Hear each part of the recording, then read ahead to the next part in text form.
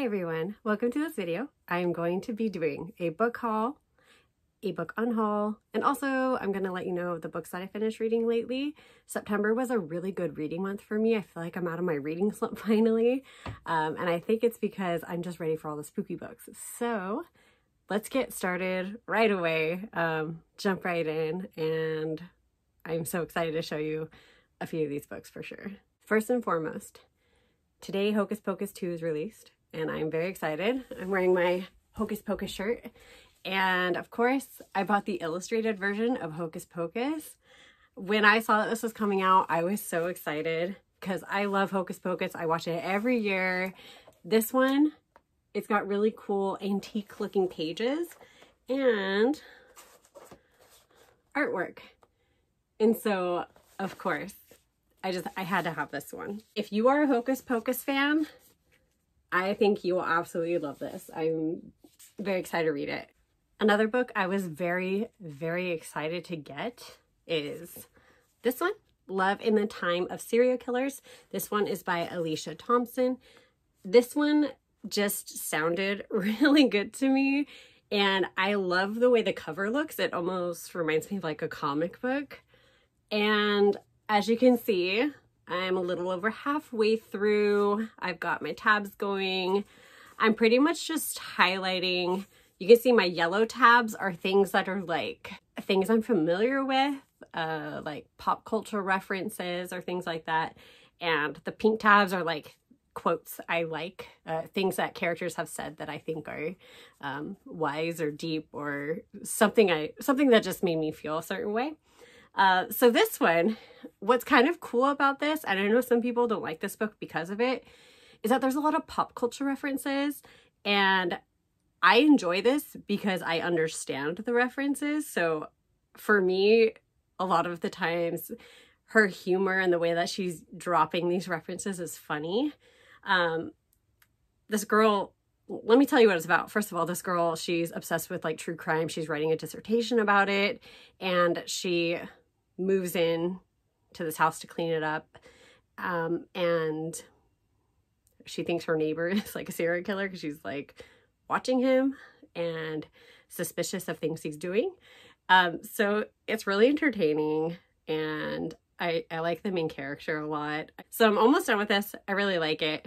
This was a good pick. I'm definitely on my way to a 5-star with this one, so hopefully it ends as well as it's been going. This next book I was so excited for when I found it was coming out. I actually didn't know it was coming out until I just found out that, I think it was like September 20th is when it came out, and I went straight to the bookstore to pick myself up a copy, and it is The Kiss Curse by Erin Sterling. This is the same author, you can see, that wrote The Ex-Hex, which was probably one of my favorite books last year. I think it was my second favorite after Home Before Dark by Riley Sager. So as soon as I saw that there was like a follow-up, I was so excited. I had to go get it. So this one is in the same world as the first one. So you'll want to read The Ex-Hex first. Both are centered around Halloween, which I'm obsessed with. As you can tell, I've already got my Halloween. These are my new skeletons. They're yoga skeletons, and I think they're hilarious, and I love them. And this is also a new purchase. It is a candle with it looks like a brain. I got this at Michael's. I saw it. I was just like, I love it. I'm into it. So this book, let me tell you what it's about. I don't want to read too much about it just because I don't know. I'm so excited to read it. I don't want to spoil it too much. So I just quickly read the back, but it's the same. I don't know if it's the same exact characters. It was Gwen Jones in Ex-Hex. Vivian. Okay, so this book, the main character is Vivian. In this book, it is Gwen. So I think they're cousins. Yeah, they're cousins. So this is like a story from her cousin's Gwen, the cousin's perspective, which is really cool. But I love the Ex-Hex, so please read it if you have not. Okay, another book that I was excited for because it is new, just came out. It's a special edition, and when I was younger, I really loved Goosebumps books. So I found out that they had a new, you can see here, special edition, Goosebumps Slappy Beware R.L. Stein. This is a brand new book. It published 2022, so, and it's hardcover, which every Goosebumps book I don't have that many. I think I have like 3. They're all soft covers. So, I really wanted to get this one. Just reminds me of my childhood. And I absolutely love, like, I'm obsessed with the 2 Goosebumps movies that have come out with Jack Black in them. I just love those movies, and I'm like, let's, like, we need more, like, of this Slappy, because he's, like, one of the main characters of those 2 movies, so I really wanted to get this one. This book is about Slappy coming back to life, which is this dummy, don't call him a dummy, right? And he's trying to ruin the life of this family, but all of his attempts are just not working, so that's probably frustrating for a villain. This next book I bought, it was my birthday present to myself, and I heard really good reviews about it, and so I wanted to try reading it for myself, especially for the October season. And it is Slewfoot, and this is by Brom, and there's a lot of artwork in this. Let me open up to some. Let's see. So there's just one. I wish more books would do this. Like, it's really cool. We got spider there. We've got, like, a creepy looking thing there. So this is about, like, a woman who's an outcast, and she turns to, like, I don't know if it's the devil. I think a demon? Slewfoot. She turns to Slewfoot, which is a demon, to kind of help her out. So, very interested in this. It takes place in 1666, and I thought it was a very beautiful cover, and I just heard it was good, so I'm ready to read this. My book of the month pick was Killers of a Certain Age. This is by Deanna Raybourn. I have not read any other books by this author, but, like, I really want to read, I think it's, like, is it the Veronica Speedwell? I might be wrong. If I'm wrong, let me know. But I've heard that those were good, and it's a series. So I eventually want to get into that. But I want to try reading this one. So this one is, like, a group of people. I think they were, like, assassins, and then they retired. But they're getting hunted. I think that's, like, the main plot of this story. Sounds good to me. This book that I'm going to show you right now was definitely an impulse buy, but it's right up my alley. It's something I love. This book is called The Littlest Library, and it's by Poppy Alexander. Just seeing the cover, I was like, excuse me, Little Free Library, what? And so I just really wanted to get this, and it's about a girl who moves to, it's like this cottage where her grandmother used to live or something, and she has this huge book collection, and she happens to have this old, like, telephone thing on the property, and the main character is an ex-librarian. She loves books, and she decides, I'm gonna make my own little free library, and so she does, and I just absolutely love the artwork on this cover. It's so beautiful. So I'm really excited to read this one. I think it'll be a very cute book. And you know I love little free libraries. I got this little, it's like a Christmas Village piece, but I saw it at Michael's, and I was like, a little free library, like, I have to get this and put it on my bookshelf. So it lives here now. And I wanted to fit it into I have a spooky village, but it didn't fit. It's, like, bigger than all the other pieces and just didn't fit for me. So it will be here for its lifetime, which I'm okay with. This next book I wanted to get because I love haunted house books. And so this is I found this in the YA section, and it's called These Fleeting Shadows by Kate Alice Marshall. And this one, as soon as I read the synopsis, I knew I wanted to read it, because haunted houses are, I think it's one of my favorite book themes that I like to read. It's, I don't know why, haunted houses and being stuck on a haunted house on an island is like one of my favorite go-tos. Like if that's in the synopsis at all, like usually I'm reading that.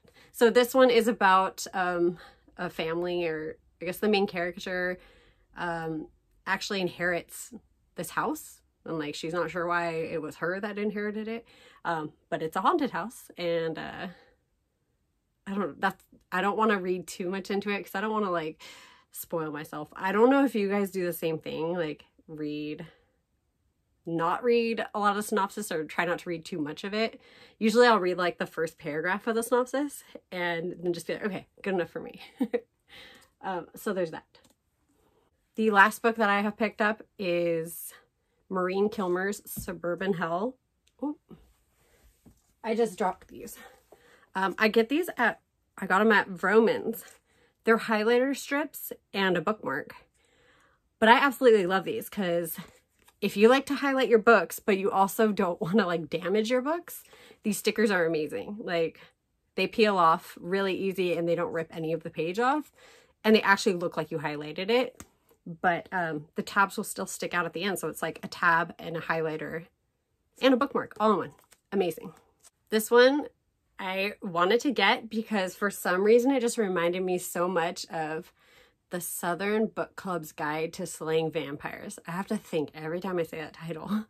So this one's about a group of women who kind of get together and they want to do like projects, like they build like a she shed and they want to do home improvement stuff, but somewhere along the way they awaken a demonic force. And so they're gonna have to like fight that demonic force. It sounds good. I totally just realized the shed looks haunted. That's funny. Okay, so those are all the new books that I have purchased, and I'm very excited to read those. A lot of them are going to be like my goal to read in October because, of course, a lot of them are spooky or Halloween themed books. So now on to the books that I have read recently. So one is an ebook, and it is this one. I am actually really liking Darcy Coates' books. So is it Caro Haunt? Yeah, they all have like haunt in the title. Anyway, I actually really like this one. Again, haunted house on an island. People disappearing one by one. This was a good book. It was nice and creepy. There's it's about ghosts, so if you don't like ghosts, you might not like this one. I highly recommend if you want a spooky story. It was a good one. Darcy Coates, I've read about 3 or 4 novels and only one was a dud in my opinion. So, but the other ones have been really good. Another book I've finally read is Verity by Colleen Hoover.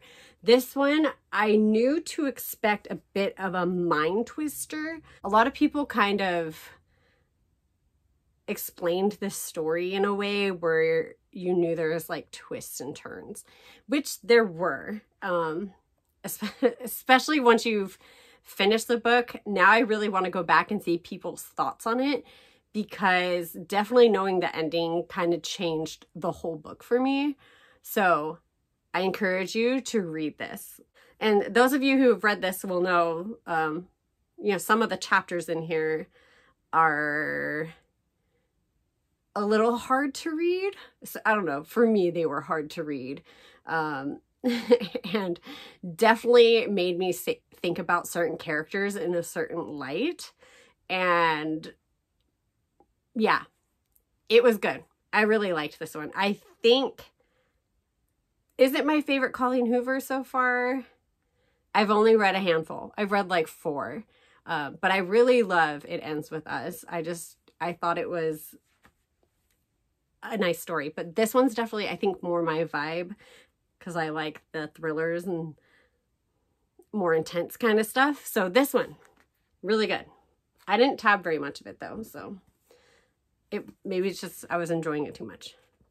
Another book I read that something exciting is that this is going to be a movie, and I didn't even know that. I had no idea. I read this like 2 weeks ago, And as I was reading it, I thought, oh my gosh, this would make such a good movie. Why hasn't anyone made this into a movie? And I found out that today it comes out on Prime, and it is My Best Friend's Exorcism. So I knew I wanted to read this when it was hot out, more summery, because I just heard that that was a better time to read it, because like these are about a group of friends. They go to a lake, and one of the girls, I think like in the synopsis, it says that something happens to her and she's acting differently, and her friend thinks that she's possessed. So if you haven't read this, I highly encourage you to. I'm excited to see if the movie is going to be similar. Already, I feel like the beginning of the movie is different than the book. Just from watching the trailer, or I'm like, or I didn't read the book close enough or something. But I'm excited to see where it goes. This one was really good, especially if you like horror. There's some pretty gross stuff in here. Like, if you haven't read a Grady Hendrix novel, then you might not know what you're in store for. If you've read a Grady Hendrix novel, you know that it can be somewhat descriptive, maybe even a little like too descriptive, make you cringe a little bit, make you grossed out a little bit. But I still love it. So I thought it was good. Maybe just don't eat while you're reading this book, maybe. I'm trying to think what else. There's definitely, I think there were bugs in this that grossed me out. For sure, like insects. Anyway, so this one was really good. I read it, I think in like 2 days. I zoomed through this book. I didn't want to put it down. It was good. This book, Victoria Schwab, City of Ghosts. This is the first in a series, I believe. And it's a middle grade book, but I actually didn't like it too much. I was a little bit not into it. I started reading this on like Friday the 13th, like way long ago, earlier in this year. And it literally took me months and months and months to get through it. It was still an enjoyable read, but there were so many other books I was into, but I liked it enough to finish it. So for me, it was like I gave it 3 out of 5 stars because I enjoyed it, but this is probably not one I'm going to keep. I'll probably put it in a little free library somewhere for someone else to enjoy, because I know this is a very popular author and people like these books. It wasn't like my top favorite. I still enjoyed it, but it's not one that I'm like super excited about or hoping they make a movie of it. However, it would still be kind of a cool movie. So this is about a girl who can, she goes through like a veil and can see ghosts, and I don't know what else to say that's not gonna get like anything away. I don't know what else to say about this, but the cover's cool. It's like an x-ray, it looks like an x-ray photo. I also read a book called The Mall. I'll put it up here. This one was fun. It was very 90s, like the year in the 1990s. So it reminded me a lot of being a kid, you know, like going to the mall, hang out with friends, and stuff like that. So it was a cute book, but it took me a while to get through it. And actually it was hard to find. My library had it, luckily. But then when I was like halfway through reading it, all of a sudden it like vanished, and it was like the library no longer owns the copyright to this. So I had to go to a different library to get the ebook of it. But all in all, I finished it and it was okay. I think if you like the 90s vibe, you'll enjoy it. So it's like about a girl who she gets like broken up with in the first chapter, or cheated on or whatever, and it's about her. She was very like, our plan was to do this, go to school together, be together forever, blah, blah, blah. And then he breaks up with her and she's kind of lost. Like, we had a plan and now you ruined my plan. I don't know how to cope. So like it was fun seeing her journey, getting to more make her own plan, stand on her own 2 feet and be a little more spontaneous. So that one was enjoyable, but again, not my favorite. Like if I see it, I'm not going to buy it. But a book I did really like is this one, The House Across the Lake by Riley Sager. I am a Riley Sager fan. I have read almost all of the books by this author. I still have to read The Last Time I Lied and Survive the Night. So those are like, I think those are the only two I have left to read. As you get closer to the end, it's almost like every chapter, you're like, wait, what? And you're like, now I have to keep reading. And you keep going and you're like, whoa. And you're like, oh, I bet this is going to happen. And it's like, what? No, what? Anyway, that was me reading this book. So, this was, I don't know if I would rate it 4 or 5 stars. I don't like giving a lot of books 5 stars. I have to be like super shocked when I read it. So for example, Home Before Dark by Riley Sager was a book that I read it and I was just like, I have to read this again. Oh my gosh, this is so good. And I was telling everyone, you have to read this, you have to read this. That is when I give a book 5 stars. When I like need everyone else like to read it right now. So this one is like more like 4.5, 4 stars. So I definitely enjoyed it. I'm looking forward to reading my final 2 Riley Sager novels, and I look forward to whatever else the author wants to put out because I will definitely be reading it. I think that's it. I've got my BTS bullet journal here and it has, I made like this just little spread that has like my book goals. And then this is books I've read. So the Carol Hunt, City of Ghosts. I think I got them all. Oh, there's one in here I don't think I've ever talked about. It's called The Swimmers. I'll put it up here. And I cannot remember the author's name, but it's right here on the video. And, well, I didn't really like this one because I didn't understand the point of it. So, like, the first half of the book was just talking about, it was just, like, people talking about swimming and how they were, like, obsessed with it and how it was their whole world. And then, like, the second half of the book was really depressing. And I was like, what did I sign myself up for? But I finished it because it's a really short book. It's like, it's like the same length as reading Convenience Store Woman or something. So it was, I mean, it was still a good book and it made me think a little bit and it made me want to go swimming. But other than that, I wasn't a big fan.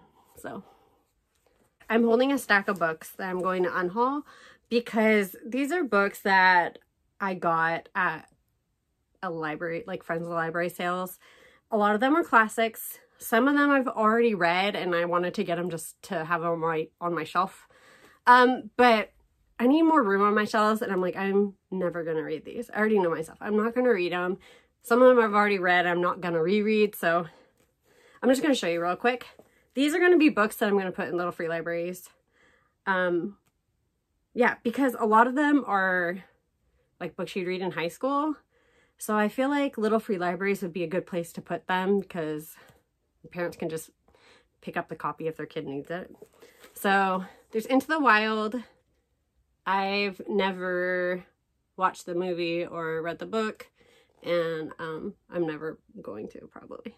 Anthem by Ayn Rand. There's this one, Siddhartha by Herman Hesse. This one, there's like notes in it. So that's always really cool. I like seeing books that have notes, people writing things in it. But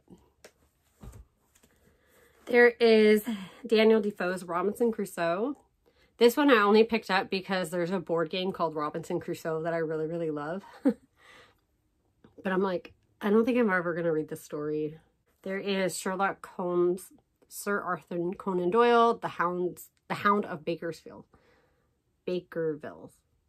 Ray Bradbury, The Illustrated Man. I read other books by this author, but I don't think I'm going to read this one.